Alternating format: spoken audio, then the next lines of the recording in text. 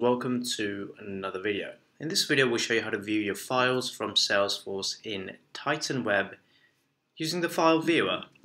So let's go and set up a file viewer project, and I'm going to show you how to do it in there right now. So the thing I'm going to use today is contact, and this contact has multiple files. They're PDFs, but you can use it with any file, to be honest, so it's fine. What we'll do is we'll first get ourselves a table, and what this table is going to do is going to read from files, and it's going to be where the first published location ID equals my contact.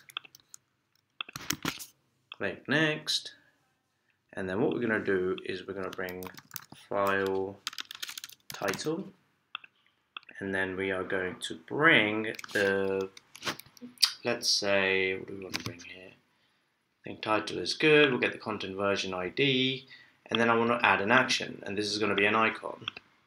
And when they click on this icon, I'm going to show you what it's going to do. So let's get ourselves a nice little icon available here. We'll use this one and apply, and now this is set.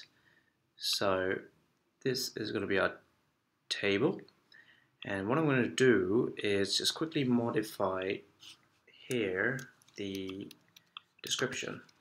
This is for table bringing back files, and then this one is going to be on load. So if I click apply, close, save, it's going to quickly show you, it's going to hopefully bring back 3 records from Joe Blogs like that. Alright, now what I wanted to do is when I click on these buttons here, I wanted to see the file on the right hand side. So to do that, I'm going to have to get myself a file viewer, which is underneath the widgets, and here it is, our mighty file viewer. And you can choose what type, what text appears in the element. So you can choose a type here. I'm going to choose PDF for now, and then you can change the different messages. You can write conditions, animation, metadata, all the standard stuff available. And then what I want to do is pass the ID of the content version into a parameter. So we'll set up a parameter, and it's going to be a static one. I'm going to call it file ID, and we'll click apply. And then if I go back to this table in the mapping, I'm going to say on click action, go ahead and affect an element, which is the file ID, and pass set value from and table field value, which is my content version ID. Apply, apply, done, apply again. And then what I'm going to do is I'm going to set up another get.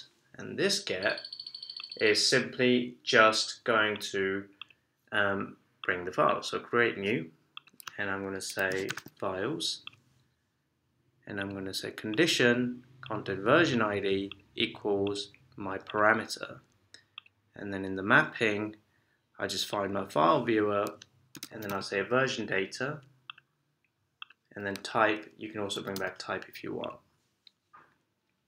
It's up to you. So here we go, click apply, close. And then remember, because that one's going to be an auto trigger, because we're going to pass that value from the table into the file viewer. So what I'll do is I'll just quickly enable debug mode so I can show you. Click save. Alright, let's have a look. Alright, so here's my preview mode, debug mode, sorry. The file ID is empty. If I click on it, first of all it's going to go ahead and load. There it is, there's my file. But in the debug mode, you can see that there is my file ID, or the content version ID. So it's very cool. Now if I click on this one, it's going to go ahead and load that specific file like this, and now you can see it.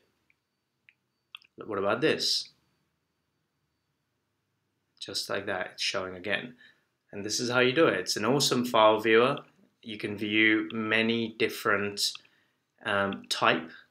All are available in this list here, and you are good to go. And this is how you do it.